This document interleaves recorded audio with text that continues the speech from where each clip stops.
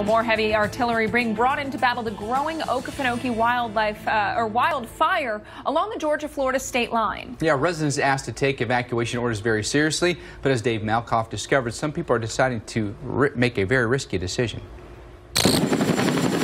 This is the only way to fight a 144,000-acre and growing wildfire. Helicopter after helicopter coming to the rescue in Georgia's Okefenokee swamp.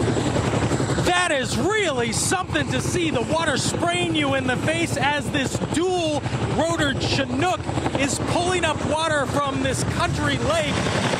He's on his way to the fire. You can see the big plumes of smoke coming up overhead as another helicopter comes down with its big snorkel trying to get the next run. This is a mandatory evacuation zone, but that does not mean that the residents have left. Along with dozers from around the nation, there are pickup trucks in this evacuation zone.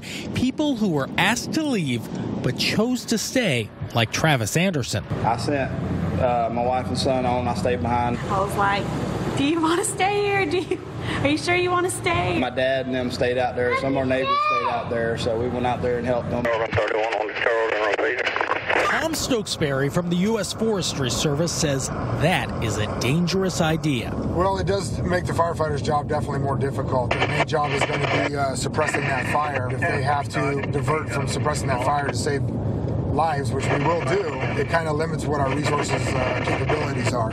Wildfires take advantage of drought, and putting it out completely may take much more water than that chopper can hold. What they say around here is we need rain with a name. Like a hurricane or a tropical storm. A hurricane or a tropical storm to put it out. Yes, so it seems odd to wish for something like that, but that's what it's going to take to combat this fire.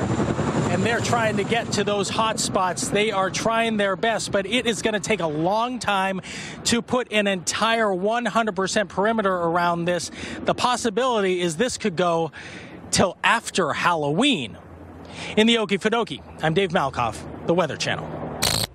And you know, this fire not the only game in town, but definitely the big one. Over 143,000 acres. In fact, nearly 144,000 acres burned. 12% containment here with this West Mims fire. Look at all the fires, though, across the state of Florida. We have 30 active fires greater than 100 acres. Total acreage over 191,000.